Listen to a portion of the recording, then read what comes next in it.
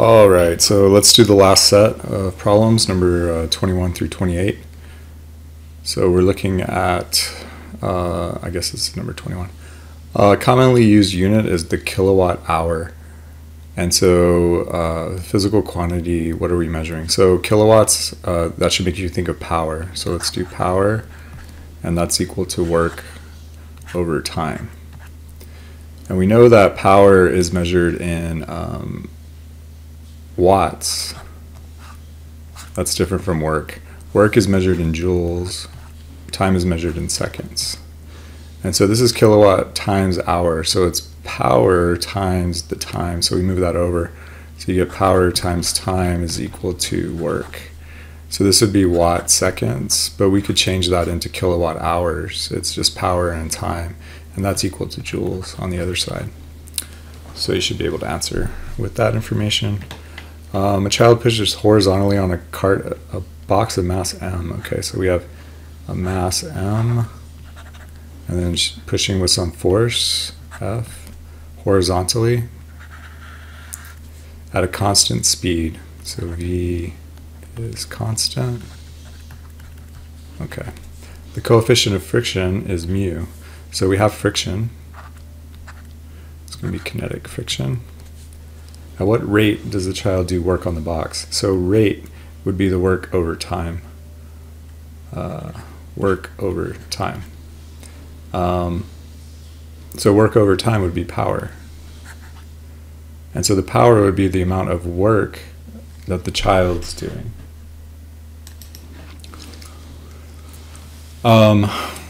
So power would be, again, power would be our rate because it's work over time. But we don't know a distance, and instead we have velocity. So there's another one for power that's also the force times velocity. And so using that, since it's constant, since the velocity is constant, then we know that the force is equal to this one. So we actually should draw it like that. So we know the force is equal to the kinetic friction. Kinetic friction is mu times the normal. So that would be the amount of force that she's applying. So the power would be that mu naught, mu n times v, and then you can finish it from there. Let's see, number whatever, 23. 606 Newton. Newtons is a force, so that's the force of gravity. The force of gravity is 606 newtons. Climbs a 5.1 vertical rope. So it goes up 5.1 meters at a constant speed. So V is constant. And the time is 7.16 seconds. What is the power? So again, power is work over time. It's also change in energy over time. It's also the force times velocity. So we can't do the velocity because we don't know what it is. We just know that it's constant. So we would probably change in energy maybe. Yeah, change in energy. Because they're moving at a constant speed, the force is the same. So that's the amount of force that you have to apply up. And what we're doing is we're changing the potential energy. So power is going to be the gravitational potential energy divided by the time. And the gravitational potential, that mg, that's this right here. All right, so that'll get you set up for that one. A mechanic pushes a cart, or a car rather, 2430, from rest, so v naught equals 0, to some speed v, doing 5064 joules of work in the process. Find the speed v. So it looks like work, remember, is change in energy. So we can just think about the energy. Over here, you're going to have kinetic energy. But over here, there's none. There's no kinetic energy because it's not moving. So work would be, technically, is kinetic energy final minus the initial. That's the change, but there's no initial kinetic energy. So work is equal to 1/2 mvf squared. And we want to know the velocity, so you just plug in your numbers and solve for that. A car has a kinetic energy of this amount. So you have a car, it's traveling with a speed, the velocity is 27 meters per second. It has some kinetic energy equal to 4.33 times 10 to the fifth. They don't tell us the mass, but it's moving. So we want to know the mass. So we could probably, the definition of kinetic energy, 1/2 mv squared. We know the kinetic energy, we know the velocity, so you can solve this equation for the mass. A weightlifter lifts, okay, so we have some weights, and again they give us the weight, which is a force, so 351 newtons, and that's the force of gravity, so that's the Fg. From the ground level to a position overhead, a distance of 1.5, so you're going to lift it up 1.5 meters. It looks like the marine problem. How much work does the weightlifter do? So work is change in energy. In this case, it's the gravitational potential. And we'll assume that this is, there's none to begin with, so we just have it up at the top. So work would be mgh.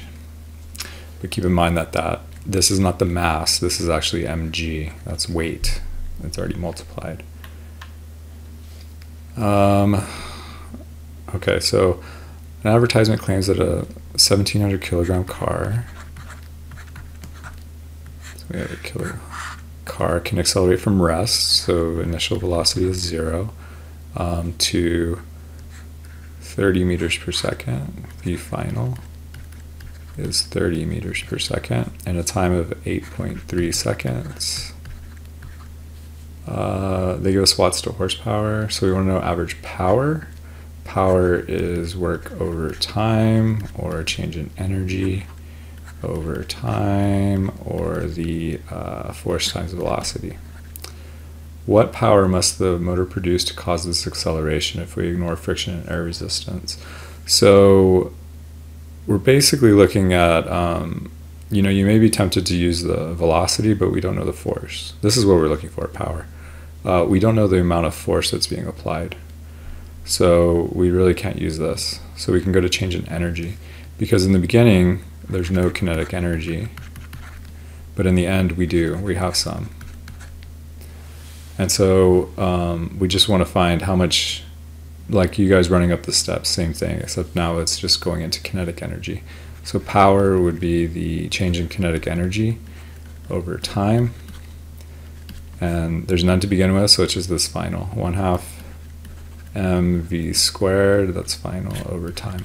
And that would be the power, the average power. And finally, Batman.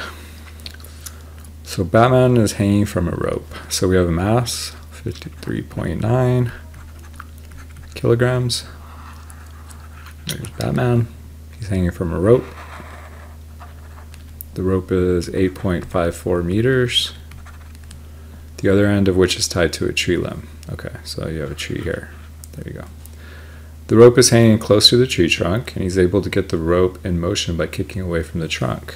So it's like he's going to push this way. You know, the trunk is like right there. So he's going to push against the trunk, eventually getting it to swing up to reach a ledge when the rope makes a 92-degree angle. Okay, I drew my picture bad. So with the vertical, a 92 with the vertical. So the vertical would be like this, and we want to, basically this is a vertical. So we have to go up above 90 degrees. So let me use red. Right here would be, that would be 90 degrees. I don't know, well, which way are we doing it? Maybe this is 90 this way. So this would be 92. I don't think it matters. Let me double check.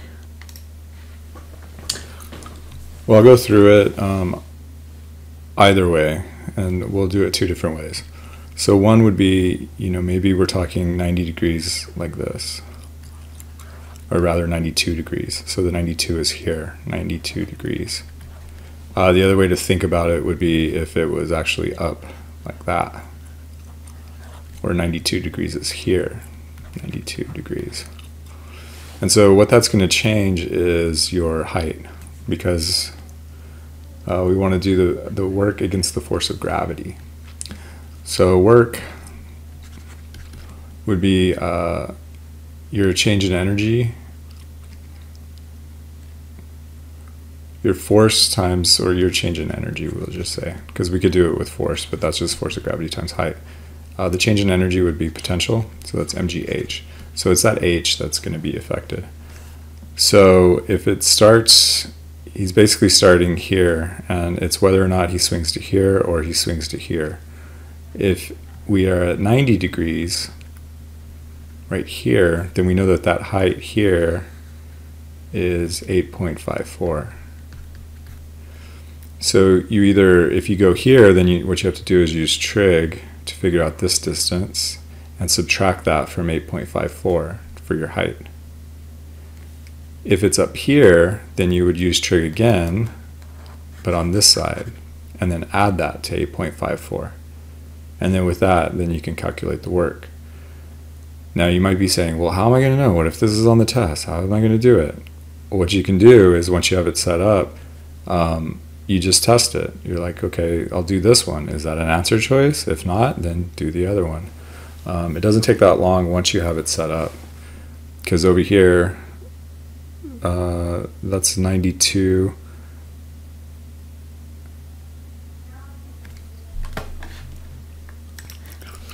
.92 is measured for the orange one.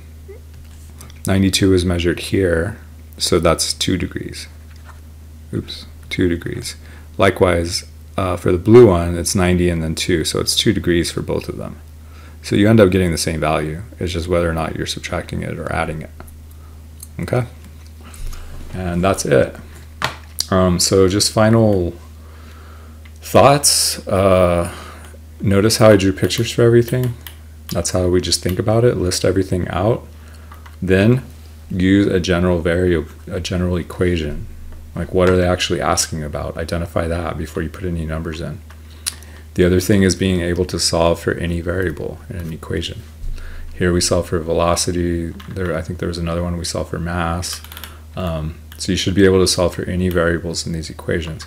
But always draw a picture, identify what they're asking about, and the equation that goes with that. And then you just work from there.